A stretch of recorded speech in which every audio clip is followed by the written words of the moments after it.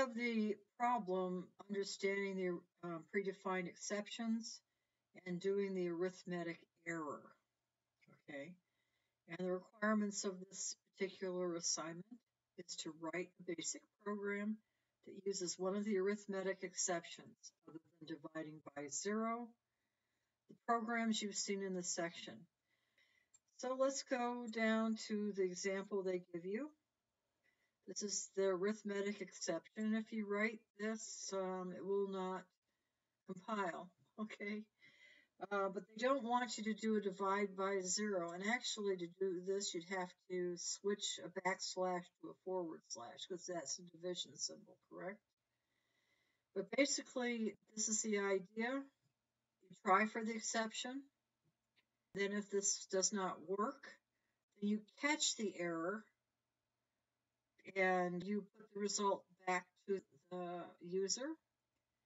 And then finally you correct the error, and then you end the try.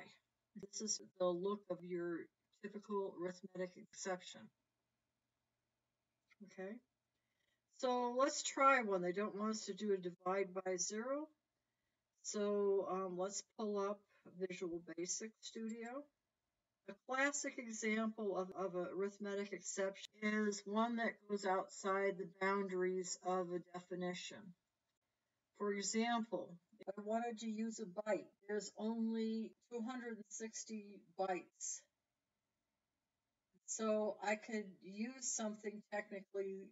I could multiply a symbol that would give me a result that would be above 360 and define it as a byte. In this particular case, let's use an integer. Declare a variable value, and we're going to give it a value of 780 million. We'll put in try. So we're going to square the original value. This is going to make it bigger than what an integer can take. So now we're going to declare a variable that squared our original variable. And we're going to do our calculation. Next, what we're going to do is we're going to catch our overflow. It's not a mathematical exception technically. You would understand that going over what you're allowed to have for an integer would produce a mathematical exception. Here we're going to catch our overflow exception. And we're going to do our math on it. And we're going to make it pause so we can read it. Then we're going to end our try. And now I'm going to tell you what the exception would produce. Let's run this.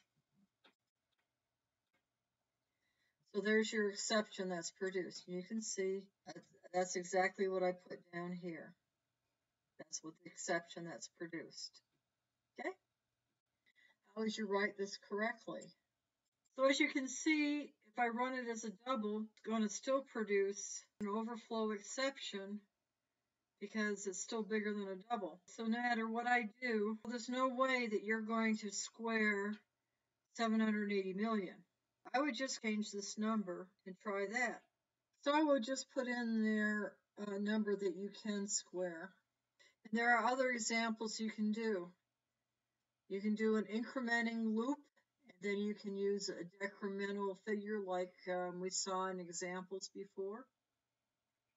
And my major point here is that there are things arithmetically that you can do, but they don't produce normally arithmetic exception. Usually it's a divide by 0 that produces arithmetic exception. But you can see that this would produce an overflow, which is pretty common. You can even do a divide by 0 and get an overflow exception. Just wanted to show you how that works.